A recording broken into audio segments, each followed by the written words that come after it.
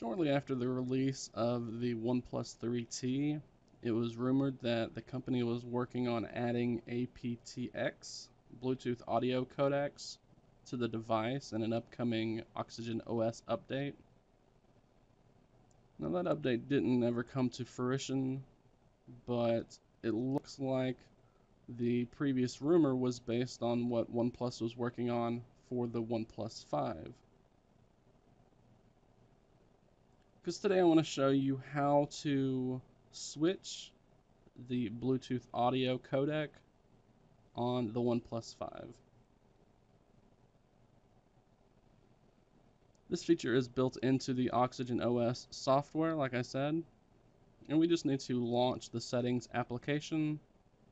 Then we're going to scroll down all the way to the system section, and then we're just going to tap on the advanced option. And then right at the bottom you should see something labeled Bluetooth audio codec. And we can see the SBC codec is currently selected, and that should be what it is set to by default.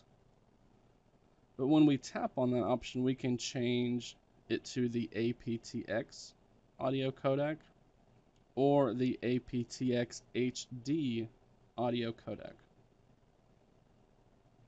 So it's very simple to switch between them. So then once you have the audio codec that you want for Bluetooth, then you can start your Bluetooth session, and you should be using that different audio codec.